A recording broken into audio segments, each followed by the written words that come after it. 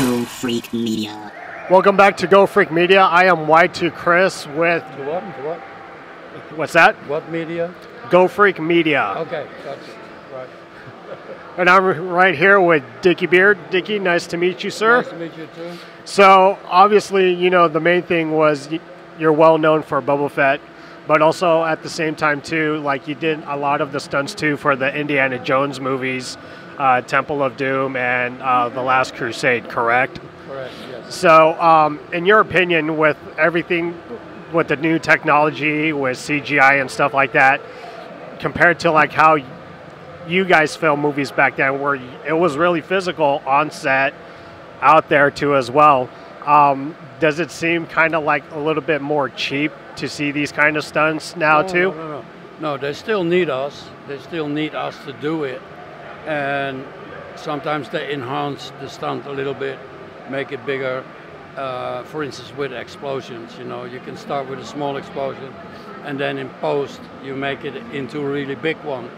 But they still need us, so, you know, it makes our life a little bit easier though. Right. Yeah.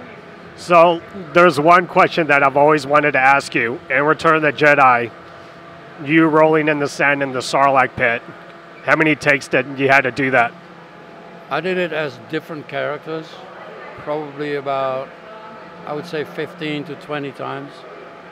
Was it pretty hot too as well during that time? Yeah. It was hot. The desert, we were in the desert in Yuma, Arizona, and temperatures were varying between 100 and 120. There was no shade.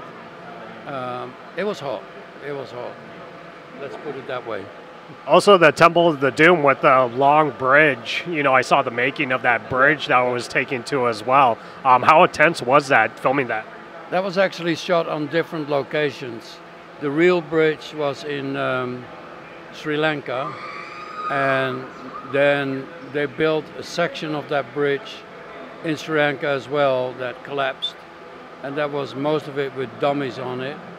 And then the end part of it where it smashes against the side of the ravine, and when they do their fighting and they're climbing up there, that was all shot in the studio in England.